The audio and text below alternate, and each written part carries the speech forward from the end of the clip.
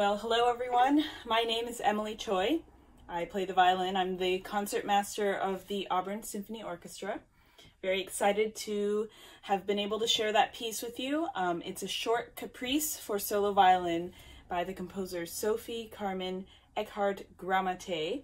And she was a musician and composer alive in the 20th century. She lived many places in her life. I think the first half she spent mainly in Europe, Paris, Geneva, Berlin, and then later in her life she moved to Vienna, and then much later in her life she moved to Canada, where she was also a very prominent composer, and there's actually, I believe, a competition named after her.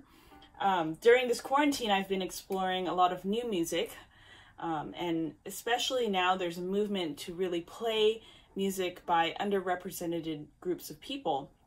So I found this wonderful solo piece online, and I've been really itching to play it, so I'm glad I got to share it with you all.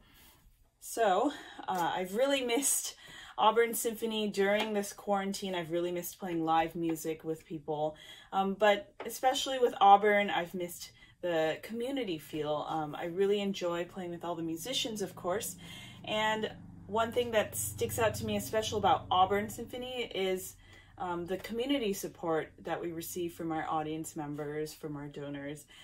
So I really can't wait until we're back in person. We could be socializing again and, you know, having really fun after parties and just enjoying time together. Yeah, during this quarantine, I haven't really been able to do that, although luckily I have played a little bit of chamber music with some friends, you know, socially distanced and outdoors. So hopefully the good weather will last so we can do it just a little bit longer. I am looking forward to some of the chamber music concerts that we're doing this year with Auburn, since we can't do large ensembles just yet, but we are planning some really great chamber pieces, and I'm super excited because some of the repertoire I'm very familiar with, like Brahms' piano quintet, but some of it I've never really explored. Like, we're set to do some Shostakovich next year, I think, and it's one of his symphonies, but in a chamber format. I'm really excited to learn that. And then I can't wait until we can do large ensembles again, because I'm ready to play that Vivaldi Four Seasons and share it with everyone. So definitely looking forward to that. As for now, thank you so much for watching this video. I really hope you guys stay creatively connected.